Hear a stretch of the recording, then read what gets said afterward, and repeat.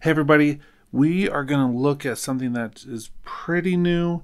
It's being talked about online, but it's so awesome. It's the new IDAM protocol for OS 10 and iOS. What this is, and this is, I'm going to show you these slides. These are from the developers conference this past summer, where they actually broke down the new things in audio in one of the workshops. At the bottom there you can see the inter-device audio mode, IDAM. That's been around for a little while. And it's been around, I think, since El Capitan. Actually, it says right here, available since El Capitan and iOS 9. So that means you could plug in your iOS device that if it had iOS 9 on it, and it would show up in your computer as an audio input. Pretty awesome. So it's been around for a little while.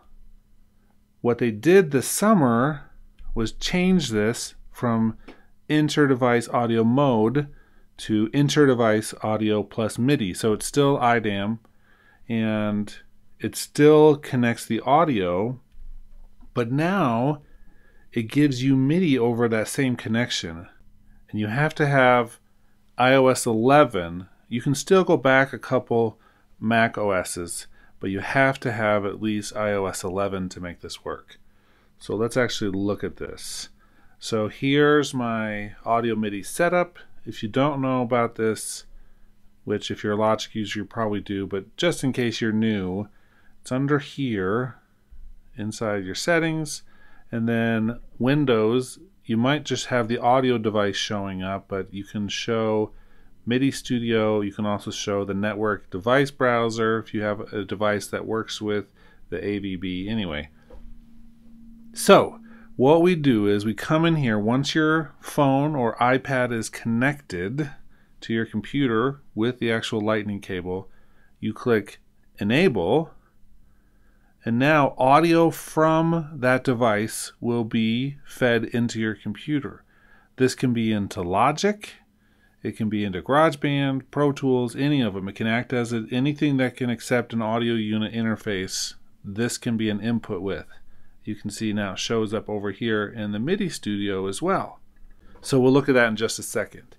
With the audio, this is really cool. Once it's enabled, you'll see it shows up here in the list, which means if we create a new aggregate device, say I want to have input of a microphone and my phone. In addition to the aggregate, we can also come over here and actually use MIDI. So now MIDI's going out to the device, and that is pretty awesome because it means we don't have to worry about Bluetooth MIDI or network MIDI or the camera connector or anything. We just now have MIDI straight over our lightning cable. Awesome. So what does this look like when you double click on it? You can change the name, you can change the icon. We have a lot of the same basic things that we would have for anything in terms of what channels can transmit. Do we want to do MIDI beat clock, MIDI time code? It is MIDI. It's the same protocol as USB MIDI, so it's not a new type of MIDI. It's just going in a different way, a little bit more streamlined using the audio MIDI setup. So now, if we want, let's open up Logic here for a second and just look how this looks inside there. And I'm going to start a screen capture on my phone as well. Start recording.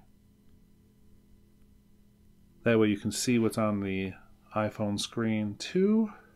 GarageBand, just a new empty project. That's fine. Let's just create software instrument for now. So what we want to do, let's actually create a MIDI, external MIDI track for a second.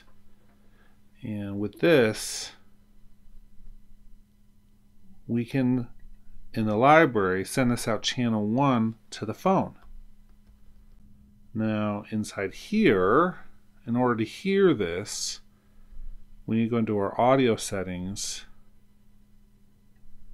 You can see that it's not, here, let's see, input device, iPhone, right there. Apply changes, Let's go to this channel here. That's sending MIDI out. That's good. On the instrument now, we make sure we have audio or MIDI going out. On the actual instrument channel, let's come in here and do the external instrument. So MIDI destination would be the iPhone. The input would be 1 and 2.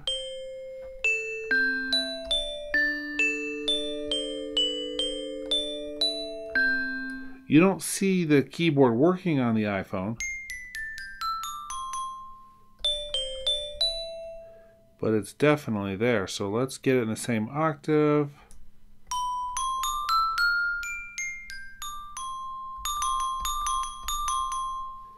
Okay, so now we can set up all of our instruments inside iOS to integrate really tightly inside Logic.